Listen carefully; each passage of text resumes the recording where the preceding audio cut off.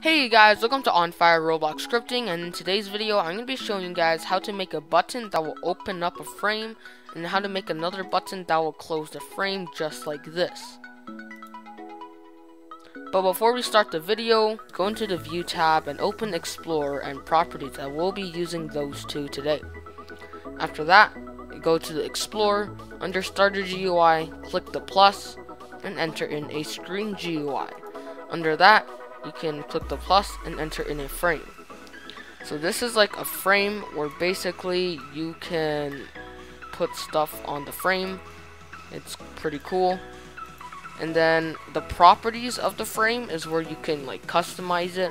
So this is background color, and you can like change the color of the background, which is really cool.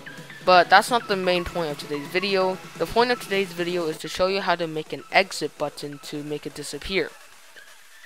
So what you want to do is under the frame, click the plus and enter in a text button.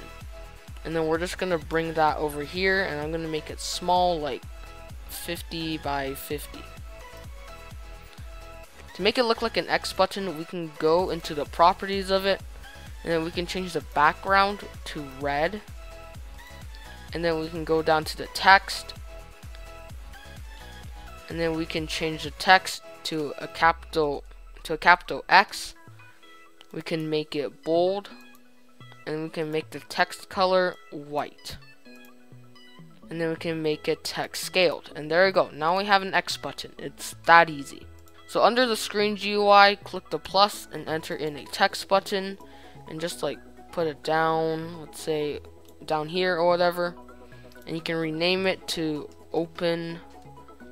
Go into the properties, customize it however you want. I'm just gonna make mine like a little bit of blue. I'm gonna make mine say Open Frame. I'm gonna make it text scaled and bold and white, just like that. And then what you can do is under the Screen GUI, click the plus and enter in a local script, and you can write what I write, but I'm just going to quickly zoom in a bit. First we need the variables, so basically we need to find the location of everything. So local frame equals to script.Parent.Frame, and then local open equals to script.Parent.open, and then local exit button equals to frame.TextButton. So that text button is this thing over here. And now I can write the actual script. So open.mouse button one click connect function, and then go down the line, and then write frame.Visible equals to true, and then write open.Visible equals to false. After that, go down 2 lines from the end, and then write exit button dot mouse button one click connect function, and then go down line, and then write frame.Visible equals to false, and write open.Visible equals to true. And that is the entire script. It's literally 13 lines. It's really simple.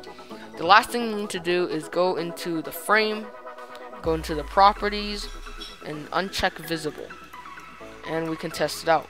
So here I am inside the game, and you can see we have a button that says Open Frame. If we click it, the frame opens up, the button disappears. If we click the X, then the frame disappears and the button opens up, just like that. So that is the end of this tutorial. If you liked it, make sure to like, comment, subscribe, and share. We are so close to monetization, so it would mean a lot if you could help out the channel by liking or commenting. But other than that, that is it for today, and I'll see you guys next time. Bye.